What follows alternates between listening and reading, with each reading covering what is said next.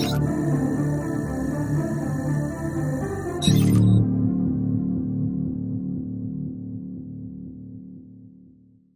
guys, welcome back to the third episode of Cloud Security Engineering with Amazon Web Service, or AWS. And I just wanted to take a moment to explain kind of why I haven't made a video in about a week. It's not any writer's block or any laziness, I hope, but our dog was just sick for a little bit, so we had to take care of that, and that took precedent over a lot of the things that I would be doing with my content. So I know I promised a more technical video in the last one in episode 2 about bash scripting. But I think we should put that on the back burner for a bit. I've been getting a lot of questions from people about the kinds of careers that they can take, the kinds of career paths that they can take within security and especially the cloud. Now, there's two main ones that I want to cover today, and that's SecOps, or security operations, and security engineering. I want you guys to think at a high level that SecOps is more of an analyst role, right? You're going to be dealing with a lot of process procedure. And Sec engineering, or SecEng as it's shown here, is going to be engineering, but with the security mindset, right? So both have great responsibilities within the cloud in terms of their duties, but they're two completely different things. But the thing that makes it unique is that in normal physical security work, these might not cross paths as much as they do in the cloud. But in the cloud, you're going to have a lot of technical knowledge, especially in the security ops field, that you wouldn't have within the physical security field, right? So now that we're in the cloud, there's going to be a lot of resources and a lot of technical knowledge and conceptual knowledge that you're going to have to know if you want to have one of these jobs, right? Security ops. But you're also going to have to master it if you're going to have a job in security engineering. And I hope that this video today helps cover that stuff for you. And we're going to have a part 2 as well, where I actually show the resources of where each specific specialization would live. But that'll be in part 2. So I'll see you guys at the first slide. So if you're to get a job in SecOps or security operations, a mindset that you're going to have is an analyst or process-minded problem-solving mentality, right? So what that means is you're going to have to be very analytical. And I say that with a grain of salt because you're going to have to be very analytical for both specializations we're going to be talking about today. But this is going to be the majority of your work is going to be focused on process improvement within your security team and improving your security posture through process, rather than technical problem solving, right? So you're going to take a policy, you're going to create a procedure on top of that policy, and then you're going to improve a process that your team can follow, whether they're technical or they're non-technical, that you can help improve your security posture. And just like in physical security, you're going to have knowledge of a SIM, right? So security, information, and event management system. And that's going to be something like Alien Vault or Alert Logic or Splunk. And I really wouldn't worry too much if you don't know what any of those are. You're going to get a lot of on-the-job training about those kind of things. And those are what I like to call tribal knowledge, which is it might be knowledge that a specific company has, right? But you're not going to have to know that for the broad atmosphere of security in general. And oftentimes when you're in SecOps or you're an analyst, you're going to be known as the eyes on glass. You're going to be looking at the compliance scores. You're going to be looking at vulnerabilities within the cloud. And you're going to be having to interface these kind of vulnerabilities and these kind of issues with management of some kind, okay? So keep that in mind. You're going to have to be the person that's constantly looking at the vulnerabilities, constantly looking at all these things and thinking of ways that you can predict and create reports to send to management. And again, you're going to have a procedure-based mind for this. You're going to have a lot of procedure-based work where you're going to be following a specific procedure, something that's been set down by policy, right? And you're going to have to create a semi-technical or maybe even a really technical solution or process to how you go about enabling and enacting that procedure in accordance with that policy. Now, here's where it differs between normal security. And when I say normal, I mean physical security where you have a data center, right? And there's some overlap, but for the most part, this is where it's going to differ. When you're in SecOps or security operations in a physical data center, you might not need to have any technical skills whatsoever. All you might need to know is to look at the SIM tool, pick up vulnerabilities, and then put them through a process where those vulnerabilities get remediated through risk acceptance, patch management, or anything like this.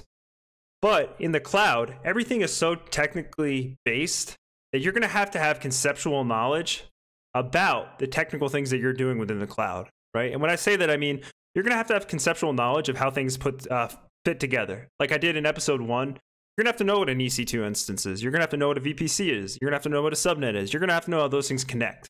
That's gonna help you interface with teams like DevOps or security engineering, teams that are more technically sound or technically focused. And it's gonna help you not only get respect in their eyes where they'll remediate the vulnerabilities that you bring up, but it's going to help you understand what their solutions might be and how you can better fix your process. And that leads us into the last point, which is gonna be strong communication skills. As a SecOps lead or just a security operations analyst, you're going to have really strong communication skills so that you can communicate those vulnerabilities that you've found to a CISO or a team lead that then can communicate them to management. So you're going to have to be that middle ground. You partially know technical skills. You know a lot of process work, right? So you're going to take those technical vulnerabilities that you're finding, and you're going to have to put them in a, and I'm saying this with air quotes because it's not in any way dumbed down, but a dumbed down way that you can then produce those reports to send to management, right? And along these same lines, when you're in security operations, you're by no means a non-technical person at all. That's not what I'm getting at all. But there are different ways you can do the job, right? You could be an analytical mind where you're trying to do process improvement at all times. And I suggest that you try to do process improvement whether you're in security ops or security engineering. I think it's just a general good baseline for you to have and a good mindset for you to have. But when you're in security ops, you're mainly going to be focused on what vulnerabilities are coming in and out, and how do I fix those vulnerabilities? And how do I send those patchwork or those patch notes to the security engineering team or the DevOps team to fix those vulnerabilities? Now, with security engineering or SecEng, as I put it here, and you'll see a lot, there's a lot of, a lot of romanticism around this career, right? You're going to be doing engineering work. You're going to be doing that technical problem solving. But you're also going to have to be very persistent and intuitive thinking. And you're going to have to be able to solve problems that might not have a white paper or a walkthrough guide for you to solve, right? You're going to have to use your base knowledge to then solve other issues that you might come across within your infrastructure or within your contract or whatever you're working on there, right? And what I really suggest for this kind of field, and I'm just getting into this field as well, is to be proficient in one or more programming languages. Now, the ones that I found work the best or are the most common in AWS would be TypeScript, which is native to tools in AWS such as the SDK, Software Development Kit, or the CDK, Cloud Development Kit. Python, which is really good for creating lambdas within AWS, and it's just a really good base language to have in cybersecurity. Or Node. And I say Node because Node is a really good mix of TypeScript.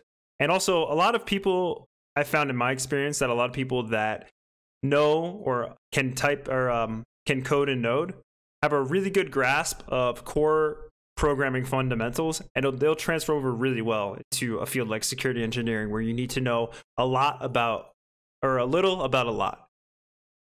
Now, in terms of security operations, where you had that conceptual knowledge, in security engineering, you're not going to have to know everything, but you're going to have a lot of practical knowledge of the resources and solutions that you're trying to implement, whether it's with the SDK or the CDK. You're going to have to know what connectivity is like between a VPC and a subnet on a certain IP range. You're going to have to know, how do I install a WAF? And these aren't things you're going to have to know out of the box, right? You're going to use that technical problem-solving mindset that you have to find out solutions for these. The good thing about AWS is there's a lot of white papers that you can use to solve these problems. There's also a lot of gray areas in those white papers where you're going to have to use your own technical problem-solving and your intuitive thinking and just general persistence to find the answers to those questions, right? And it takes a special kind of person to sit there and look at code for 5 hours and get the same error over and over and over again, but still persist and be like, oh, I can find this solution here, or I can do this to check my errors there. And that's the kind of thinking that you're going to have. Now, security engineering doesn't lack process-minded thinking, but you also have to be independent, right? Because a CISO or a head of information security can create a process or a procedure, but that process might not help you find or solve a solution that hasn't been solved yet, right? So you're going to have to use, again, that technical problem solving to take that process and say, here are the things that I know I have to do, but here's where my task deviates, and that's where I have to use my intuitiveness, right? And again, strong communication is a huge plus. And I know a lot of people won't say this in the engineering field, but I think a lot of disconnect comes between management and security engineering when a really good security engineer or an engineer in general creates a really amazing solution, but they're not able to communicate what that solution is and what kind of business value it provides. And that's where they fall to the wayside, kind of, right?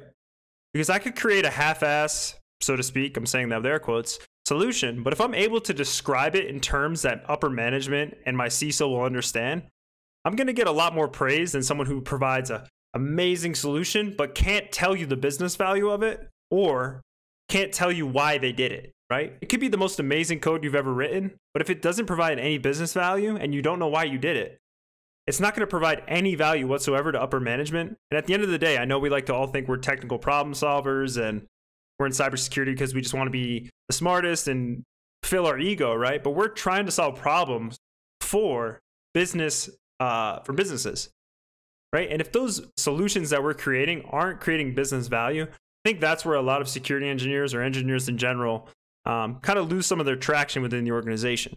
I know this was pretty brief. It was a lot of conceptual knowledge, not based around what we've been usually doing with our series so far. I know it's been a short series, but this is the knowledge that you're going to have to know so you can pick one of those two specifications to go into or specializations so you can focus either your analytical mind or your technical mind. There's a lot of overlap, like I said. Security engineers are still that analytical, they have that analytical mind. I think any security professional is going to be an analytical thinker.